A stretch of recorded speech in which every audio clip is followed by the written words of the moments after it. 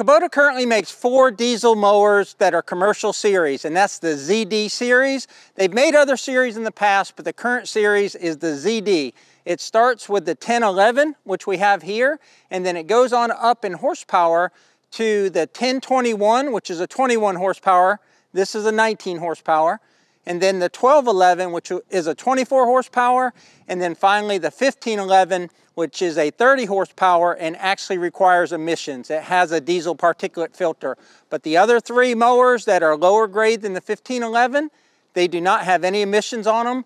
And that's an important part of this series. And we're going to touch on those points as we go over the mower deck. So there's no better place to start this review than the front of this mower. So the first thing we'll start with is underneath this little dash right here, or a hood, I guess. You can see the front axle. And we're gonna do a separate video on how this pivots and how it lifts up the mower so that you can get to the mower deck. But you have this jack handle right here. You have a jack screw up under here. And then you have either a free floating axle or one that you can pin.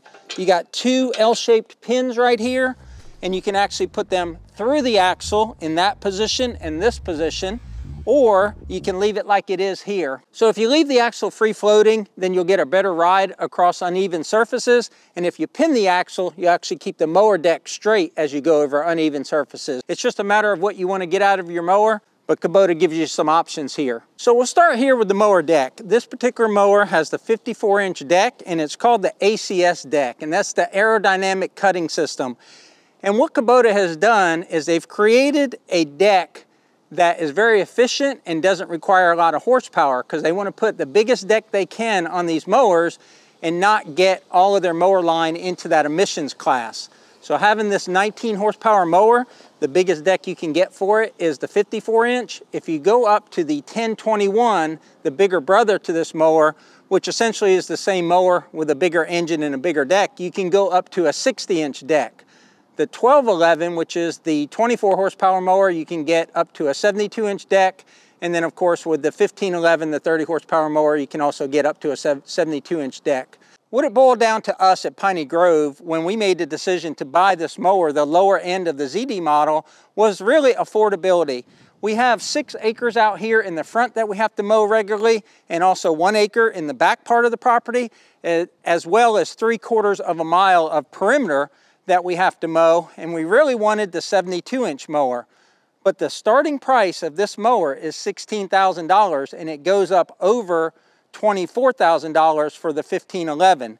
So we felt that this was a good compromise between the reliability and the durability of diesel, and also giving us a fairly large mower deck. It wasn't worth it to us to pay the additional $5,000 or $6,000 more to get the 1211 series with the 24 horsepower engine where we could run a 72-inch deck. So those are things that we weighed back and forth when we were looking at mowers, and we came to the conclusion that we can make another pass or 2 with a 54-inch deck and feel a lot better about it, rather than spending $6,000 or $8,000 more just to get a mower that could accommodate a wider deck. We'll pop the hood here and show you the simplicity of this engine design. And if you're not used to the ZD or the bigger commercial type of mowers, this actually is completely guarded all the way around with heavy gauge steel, and the motor is very integral to the zero turn, as opposed to what I've seen on other zero turns where there's a platform and like a wire cage that protects the motor.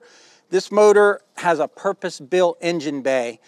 So we have a metal cowling, we have a 3-cylinder diesel motor that's putting out, I believe it's 19.1 horsepower. And you'll also notice that the engine is in line that way. And what I mean is that the crankshaft of the engine is in line this way rather than vertical. So let's call it a horizontal crankshaft. And that's because this is a gearbox-driven mower, not a belt-driven mower. There's actually a gearbox in the mower deck and not a belt that connects the motor to the mower deck. So maintenance for this mower should be fairly easy. You see a very easy to get to oil filter right there. Come around here to this side, see a very easy to get to fuel filter here, and then one down there that's not quite as easy to get to, but it shouldn't be too bad. The engine oil dipstick is right there, and then the engine oil fill is right here. So that makes it real easy to check the oil and also add oil if needed. Sticking with the ease of servicing theme, this seat lifts up There's a little lever down there. So with the seat folded up, you can see the hydrostatic filter there. It's a hydrostatic drive mower, 2-speed, and it's also a hydraulic deck. So there's the cylinder that raises the deck. There's the fuse panel. It's how you fill the oil in the hydrostatic transmission.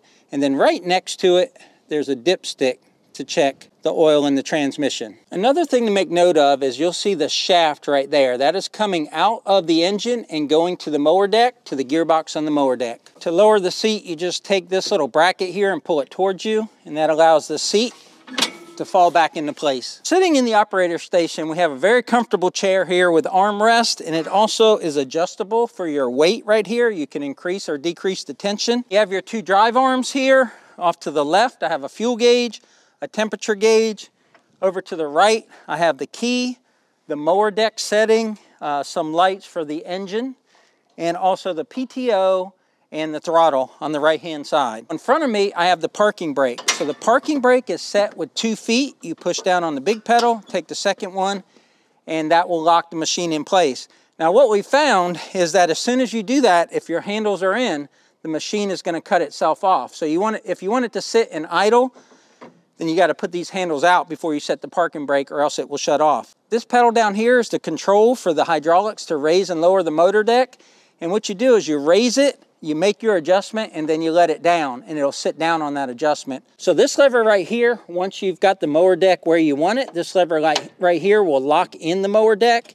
And then this panel right here gives you access to that gearbox I was talking about earlier.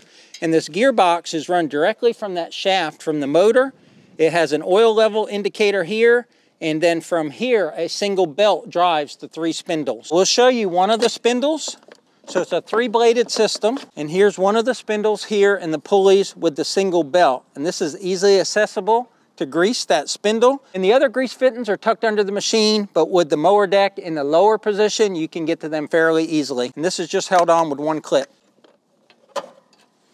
And there's one just like it on the other side. To start the machine, make sure the parking brake's on, put these handles in the out position, take the key and turn it. The throttle is the red lever here, and the PTO, which I'm not going to engage, is the yellow lever. Now to raise and lower the mower deck, you push this pedal right here. You'll see the mower deck raise. Then I switch this to say 4 inches, and I let it down, and the mower's at 4 inches. So let's let it down all the way to 1 inch. You can see how low the mower deck goes. Another very important feature for mowers is the ability to keep the radiator clean. And Kubota's put a fine mesh screen here in front of the radiator that's easy to brush off and blow off. And that way you don't get debris in the fins of your radiator and cause an overheating condition. And of course, you should always monitor your temperature gauge over here on this side, because most likely an overheat condition is going to be because this screen has a lot of debris on it. So Kubota offers mower decks in 2 configurations, a right discharge and then also a rear discharge. This is a right discharge, so all the grass is going to come out on the right side of the mower. Kubota does have what's called an operator controlled discharge chute that will mount right there, and it allows the operator to close off that discharge when you're near flower beds.